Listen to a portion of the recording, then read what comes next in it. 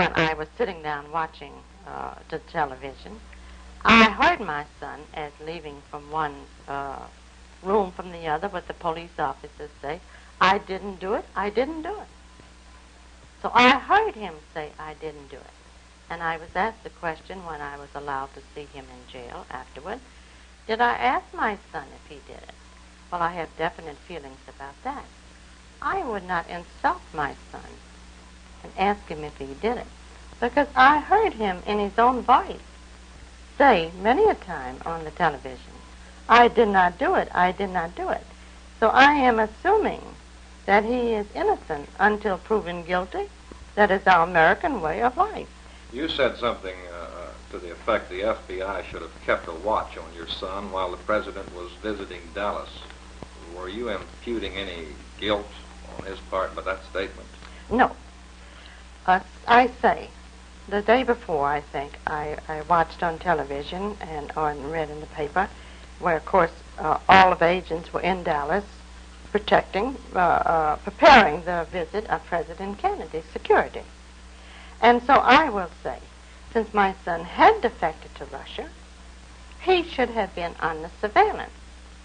And had he been under surveillance for the president's journey to Dallas, then President Kennedy would be alive today, and so would my son. And that is security protection. He is a known, I hate to use the word, but I will use it, character. And all known characters were being screened and would be under surveillance while President Kennedy was making his tour of Dallas. So then why wasn't Lee Harvey Oswald, a known defector, not under surveillance? He always seemed to know things. Just, for instance, any quiz programs on television, he could immediately give you the answers.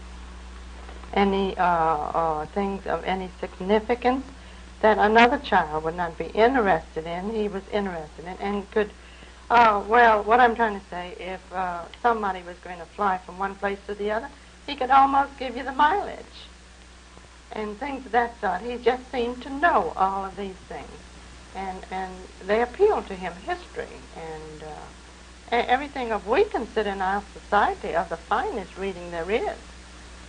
And he read things far beyond his years, but understood them.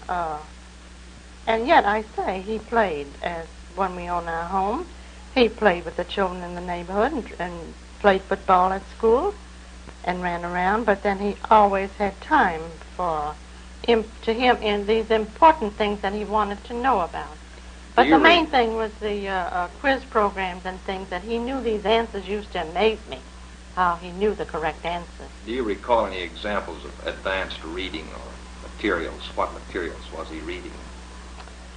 Well, he liked to read Vincent Peale.